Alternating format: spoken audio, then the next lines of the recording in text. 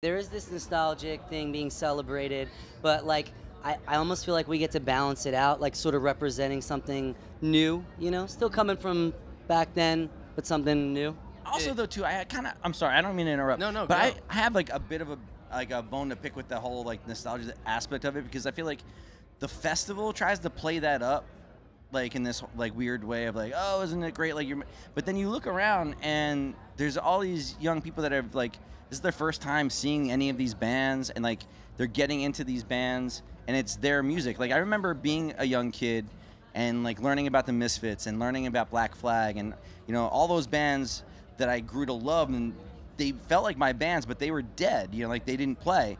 Now, like you have these bands that like they're still playing and people are getting into them, and there's nothing nostalgic about that. It's like it's just an organic way of getting into rock music, and so I think it's kind of dismissive to try to market it in like a weird like, hey, remember when you were little? It's like, all right, yeah, like there are some older people here that still love that music and are coming to see those bands, but like there's a whole new generation that's getting into it, and I feel like maybe it's the wrong thing to do.